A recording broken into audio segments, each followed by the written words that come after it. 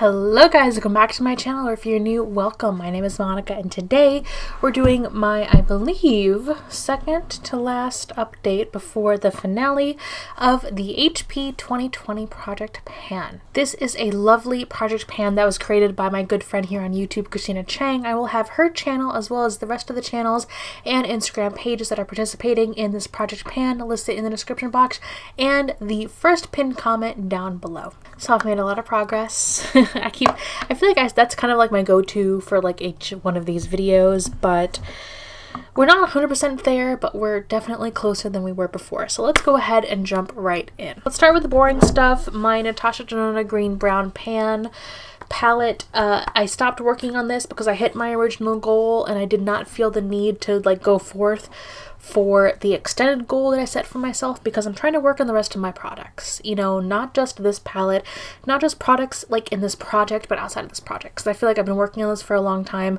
I'm glad that these are the first Natasha Denona pans that I have ever hit, but I do not want them to be the last. And spoiler alert, I believe my 2021 Pan That palette will be a Natasha palette. So that is like the main reason why I'm not like putting all of my effort into panning more pans into this like palette, because I really do want to focus and switch my focus in late 2020, early 2021 into my new Pan That palette, which is going to be, I'm going to go ahead and say, it is going to be a Natasha Denona palette. I am kind of sort of picking between two, but I'm like 90% certain it's going to be one. So we're there. So that's why I'm not focusing on this palette as much. But I have to say, I really appreciate the fact that this project and this palette got me to make my first pans ever in a Natasha palette. Next, let's move to the other palette that I had in this project, the COLLAB palette.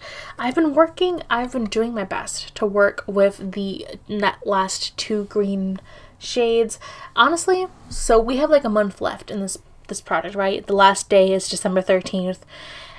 I think I'll hit pan in this shimmer green shade. I do not know if I'm going to hit the goal for this matte green shade, because I've been working with a lot of other palettes, a lot of other shades, single shadows, and I feel like the shimmer green shadow I've had a little bit more leeway with as opposed to the matte one, especially when it comes to like my shimmer single shadows or any other palettes. So I think I might like hit the wall. I'm gonna do my best to work throughout November and early December to like hit pan on this, but I think my expectation is probably going to be I'm gonna fall a little bit short of my goal of hitting pan in 4 of these shades, and then I'm probably, hopefully, only going to hit pan in 3 of the 4. Next, we have a very exciting update. We finished another goal. Yes, we did, and I'm wearing it on my eyes today. Let's jump right in. So, my 2 single shadows that I was trying to hit 40 uses of course, we already hit the 40 in the shade Evil Lurks, and in the shade CU Space Cowboy, I hit 40 shades on the date of November 1st, 2020. So I am really glad that I picked these 2 shades for this project, because not only was it making me reach for loose shadows, it was making me reach for green shadows more often than any other. And I love green shadows. And as someone who loves green shadows and is in quarantine still, like working from home every day, blah, blah, blah, I needed that extra push to use green shadows more often than not. And I was actually getting like more compliments from my coworkers and like people on video calls that I was on when I was using green shadows and like more deep kind of smoky looks. So I'm really glad that I like made these a part of my project. That being said, I've used these for months and these are not anywhere near to being used up. So I'm glad. I am happy that I had this experience, that I was able to use these shadows. I do not think this is going to go bad anytime soon, but I'm glad I have the experience that I have now, and it makes me want to reach for my other single shadows and like single loose shadows especially. So I'm glad I had this experience. I'm gonna put these back into my single shadow drawer for a good long time, probably, because I've used them for so much.